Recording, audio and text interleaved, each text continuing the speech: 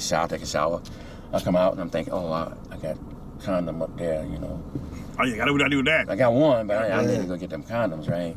Right. Oh, the door don't say, yeah, nah, I'm gonna eat all your goods. Nah, I slammed the door, man. He wasn't gonna let you come back Oh, out. hell no. I had the blues, man. I only had one condom. That's all I had. Sometimes one is all you need, bro. You know what I'm saying? Oh, man. At least you had one. Well, that's my one night stand story. Oh, boy, look at that one. Hey, that was a doozy, man. That dog, I got kidnapped by the dog.